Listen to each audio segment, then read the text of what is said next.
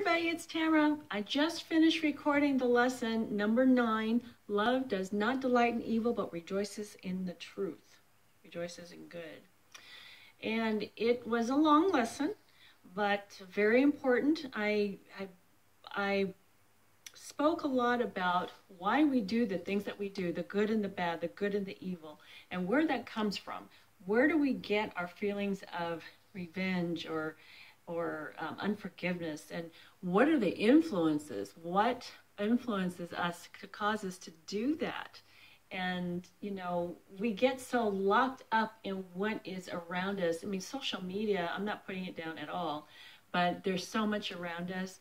Television, movies, music, there's so much influence, and we act on them. We don't think that we do, but we do. And because of that, we need to learn how to we need to know what our triggers are. What are the things that trigger us to behave in a certain way? Why do we become so prideful? Why do we get ourselves into a place where we just can't forgive? Why do we behave in a certain way when we know better? Why is there unforgiveness? Why is there anger? Why do we do the things that we do? Why do we all of a sudden act as though something that is bad and negative, no, it's good? If we know better, why do we do the things that we do? Why do we say what we say? It comes from somewhere. It comes from what we allow ourselves to watch, what we allow ourselves to hear, and then we speak it. All that garbage, all that crap, it becomes our truth. And that is not love. That is not coming from a place of love. If it is not encouraging, if it's not uplifting, if it doesn't make you feel good or encouraged, if it doesn't make you feel positive, you need to check that. Seriously, you need to check that and figure out how to learn your own triggers. Everybody's different. So anyway, that's what this particular class is about. And we're winding down. We have one more class to go. We have class number 9. We just finished 9. We have class number 10, and after 10, then we're going to go into some bonus videos, and after that, we're going to do something different. But it's all about changing from the inside out.